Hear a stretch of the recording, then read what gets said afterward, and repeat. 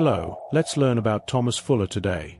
The enslaved African genius who could calculate faster than men with pen and paper, exposing a truth that terrified slave owners and ignited the abolitionist movement across 2 continents.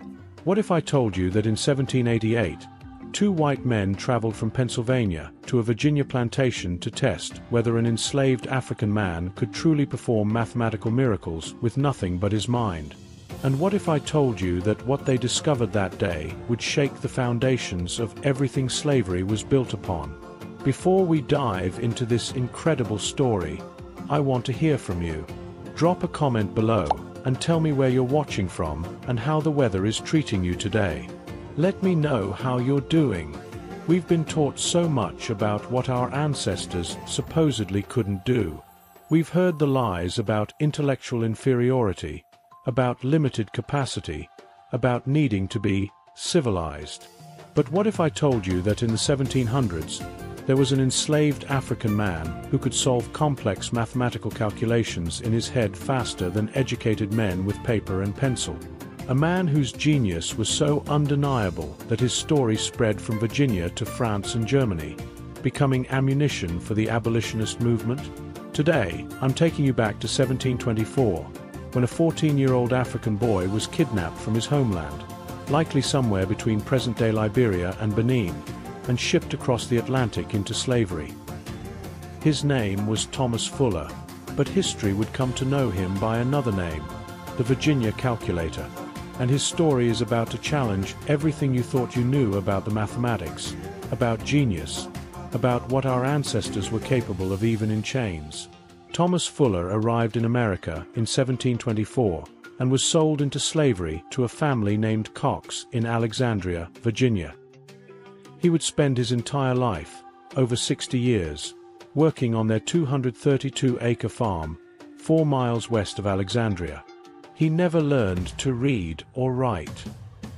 He received absolutely no formal education in arithmetic or mathematics, and yet, what he could do with numbers would astound the most educated minds of his time.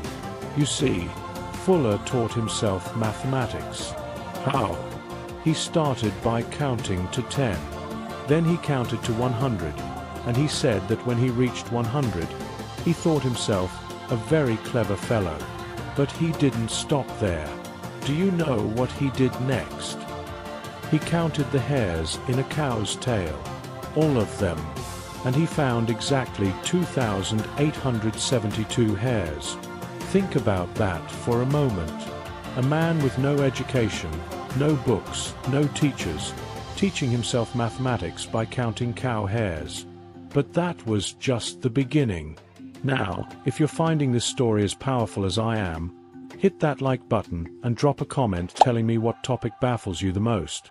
What historical mysteries would you like me to research and make a video about? Your suggestions shape this channel, and I read every single comment.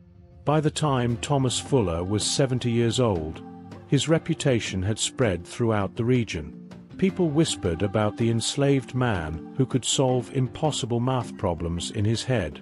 Word reached the Pennsylvania Abolition Society, and 2 of its members, William Hartshorne and Samuel Coates, decided they had to see this for themselves. These were Quaker abolitionists, men who were fighting to prove that black people deserved freedom and equality.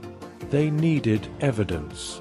They needed proof that the arguments for slavery were built on lies. So they traveled to the Cox farm to test Thomas Fuller themselves. And what happened next would be documented by none other than Dr. Benjamin Rush, a physician, a founding father of the United States, and a member of the Pennsylvania Abolition Society. Rush was searching for scientific proof of black intelligence to strengthen the anti-slavery cause. What Hartshorne and Coates reported back to him exceeded anything he could have imagined. Here's exactly what happened, documented in Rush's own report published in 1789. Listen carefully to these numbers, because they're real, they're verified, and they're extraordinary. First, they asked Fuller, how many seconds are there in a year and a half? Now, think about that question. How long would it take you to figure that out? even with a calculator. Fuller stood there, this grey-haired elderly man who had worked hard labor his entire life, and in about 2 minutes, he gave them the answer: 47,304,000 seconds. But they weren't done testing him. The second question was even more complex. They asked, how many seconds has a man lived who is 70 years, 17 days, and 12 hours old? Fuller answered in a minute and a half. His response: 2,210,500,800 seconds. Now here's where it gets really interesting. One of the gentlemen, probably Harchurn or Coates, had been working out these problems on paper while Fuller calculated in his head. And when Fuller gave his answer to the second question, the man with the pen looked up and said, "You're wrong. The sum is not as great as you said." Can you imagine that moment? An enslaved man, standing before white men who held his life in their hands, being told he was wrong. What would you do? Thomas Fuller didn't back down. He looked at that man and said something that would echo through history. He said, "Top Massa, you forget the leap year." The leap year. The man with the paper and pen had forgotten to account for leap years in his calculation. When he added those seconds back in, both their answers matched exactly. Thomas Fuller, calculating entirely in his head, had been right all along. And he had caught the error of an educated white man working with pen and paper. Let that sink in for a moment. Before we continue, I want to pause and say something. If you're still with me, that means you understand that these stories matter. Our history matters. The truth about our ancestors' brilliance matters. This channel is still young and trying to grow, and your subscription means the world to me. It's not just a number. It's a statement that says black genius deserves to be remembered and celebrated. Please hit that subscribe button and turn on the notification bell. Your support keeps these stories alive. The two men gave Fuller a third question, this one even more complicated. They asked, suppose a farmer has 6 sows, and each sow has 6 female pigs the first year, and they all increase in the same proportion to the end of 8 years. How many sows will the farmer then have? This is exponential growth. This is the kind of problem that would make most people reach for paper immediately. Fuller solved it in his head in 10 minutes. The answer: 34,588,806 sows. And once again, he was absolutely correct. Dr. Benjamin Rush published this account in 1789, and it spread like wildfire. The story reached beyond American shores. It traveled to France, where revolutionary thinkers Jacques-Pierre Brisset and Henri Gregoire were fighting for human rights. They wrote about Thomas Fuller as living proof that black people had the same intellectual capacity as anyone else. Brisset wrote, "These instances prove, without a doubt, that the capacity of the Negroes may be extended to anything, that they have only need of instruction and liberty." Instruction and liberty.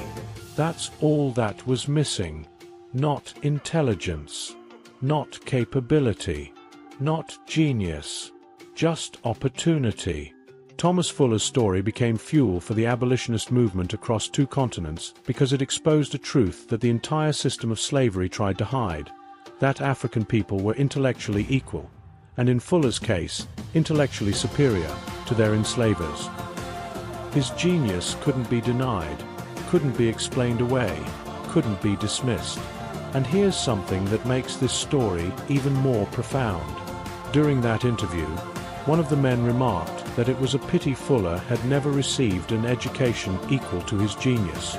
You know what Fuller said? He said, "No, Massa, it is best I had no learning, for many learned men be great fools." Read between those lines. This man understood something deep. He understood that formal education didn't make someone intelligent. He understood that wisdom and genius existed independent of schooling. And perhaps he understood something else too, that staying uneducated in the eyes of his enslavers kept him safer, kept him underestimated, kept him alive. According to the accounts, Elizabeth Cox, the woman who enslaved Fuller, refused to sell him even though she received offers of large sums of money from curious people who wanted to own this mathematical genius. Fuller spoke of her with respect and mentioned his gratitude for not being sold. But think about what that really means. He was grateful not to be sold like property. He was grateful for the bare minimum of not being ripped away from the only home he knew. That's not kindness. That's the horror of slavery in a single sentence. What part of Thomas Fuller's story has moved you the most? Is it his genius in mathematics? Is it the leap year moment when he corrected the educated white man? Is it his wisdom about learned fools? Drop your thoughts in the comments below. I want to know what resonated with your spirit. Thomas Fuller died in December 1790 at approximately 80 years old. His obituary appeared in the Boston newspaper Columbian Sentinel, and whoever wrote it understood the magnitude of what had been lost. The obituary said this: had his opportunity of improvement been equal to those of thousands of his fellow men, neither the Royal Society of London, the Academy of Sciences at Paris, nor even a Newton himself, need have been ashamed to acknowledge him a brother in science. A brother to Isaac Newton. Think about that. An enslaved African man who never learned to read or write, who taught himself by counting to 100 and counting cow hairs, was being compared to Isaac Newton by his contemporaries. But here's the question we have to ask. How many Thomas Fullers were there? How many brilliant African minds were stolen, enslaved, worked to death, and buried in unmarked graves? How many geniuses never got the chance to show the world what they could do?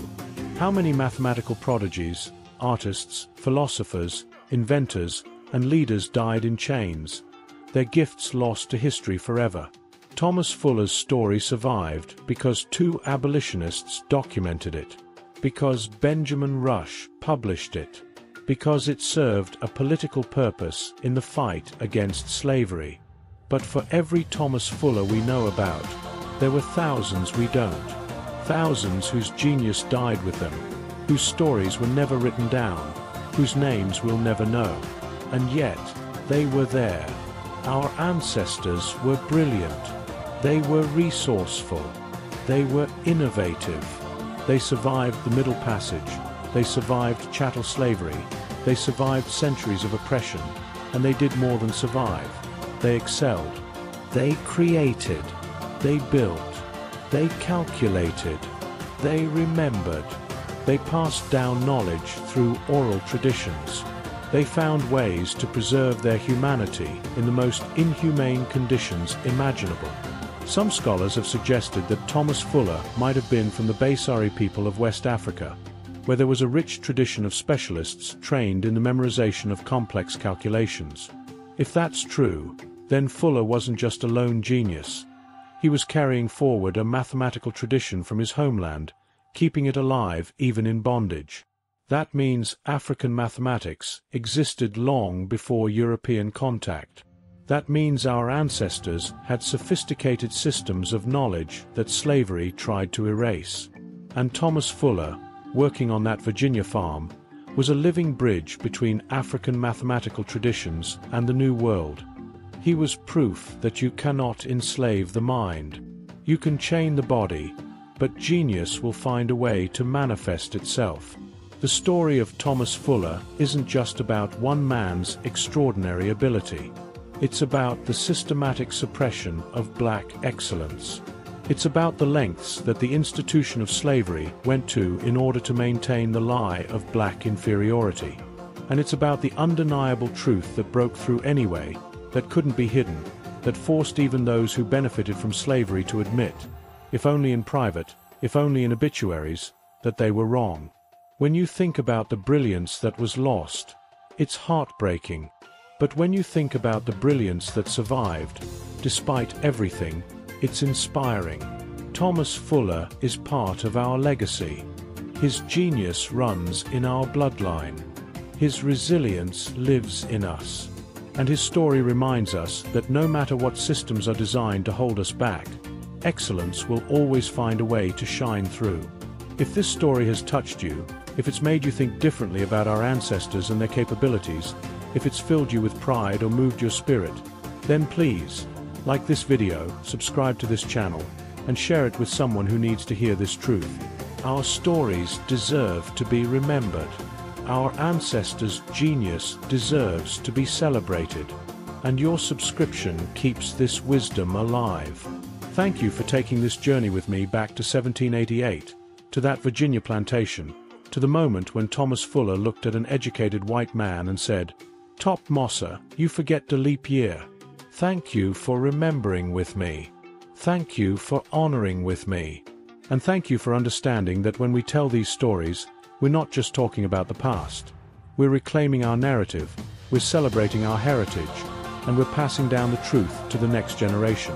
Thomas Fuller, the Virginia calculator, an African genius who could count faster than the wind, who could calculate circles around educated men, who never forgot the leap year, and who will never be forgotten as long as we keep telling his story. Until next time, keep exploring our history, keep questioning the narratives you've been taught, and keep remembering that our ancestors were extraordinary.